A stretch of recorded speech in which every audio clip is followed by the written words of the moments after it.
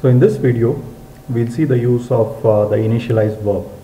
Okay, I've just declared a working storage element. It's a group item. I'm having different kinds of data types here. One is an alphanumeric data item, one is an alphabetic data item, one is a numeric data item, the other one is a filler. Okay, so this is the initial value for it, for the alphanumeric data item, which is of 10 bytes, that is testing 1, 2, 3. For alphabetic, I've just initialized with ABCD, that is also occupying 10 bytes, so the remaining bytes will be filled with spaces. This is numeric of 10 bytes, so 1, 2, 3 should be stored as 7 zeros followed by 1, 2, 3, occupying a total of 10 bytes. Filler is filled with dollars for all the 10 bytes.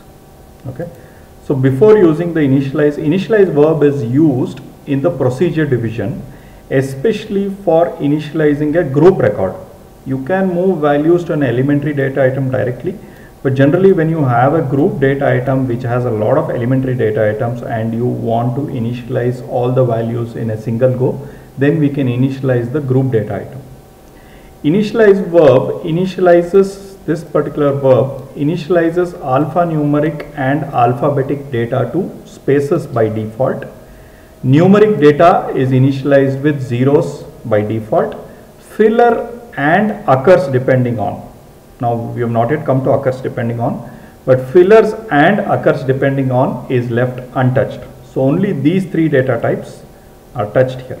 Filler is left untouched. So before using the keyword initialize, I have just displayed the values. Then I have initialized this group data item. So this will be initialized to spaces. This will also be initialized to spaces. This will be initialized to zeros, and this filler will remain untouched, so dollar will remain as it is. There's a variation for initialize verb. If you want to override the default values for alphabetic, alphanumeric and numeric, you can use it for edited picture clauses also, but I've used the basic ones here. So initialize WS data, replacing alphanumeric data by alphanum. Now earlier it was initialized to spaces. Now if you want to initialize to some other value apart from spaces, then you can code that value in quotes, because it's a character data, alphanumeric data rather. So alphabetic data I'm just replacing with chars, and numeric data I'm replacing with 600. So after using initialize verb with replacing, again I'm displaying the values. So to show you the working storage variable, this is what I'm trying to initialize. Initially what was the values, after using the initialize verb what will be the values, and after using initialize verb with replacing what will be the values. We'll just save it. Let's go and compile it.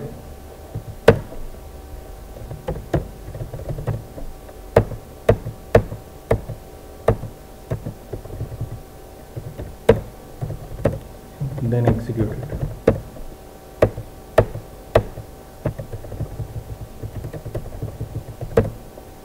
So before using the word initialize, before using the verb initialize, what was the value stored in it?